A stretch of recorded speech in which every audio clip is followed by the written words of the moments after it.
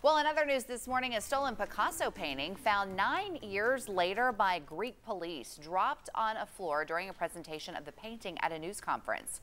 Watch this. The stolen artwork was displayed on a table when it slips to the floor. It was quickly picked up and put beside a piece by a Dutch artist. Luckily, it does not appear to be damaged. Authorities say a 49-year-old Greek man confessed to the theft of the two paintings. Oh my gosh. It's like heart-stopping. Can you Do imagine not let watching that hit this the floor. video or being the guy who, I mean, no offense, but they probably should have secured it just a little bit more. They probably should have. I mean, at least that guy was quick on his feet and calm. Oh, I can't watch that.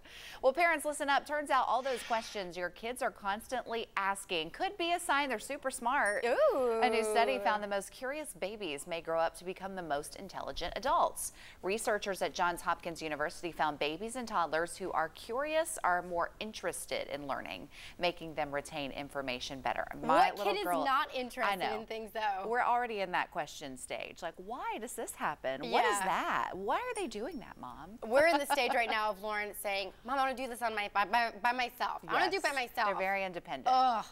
This newfound independence is going to drive me crazy. I like it.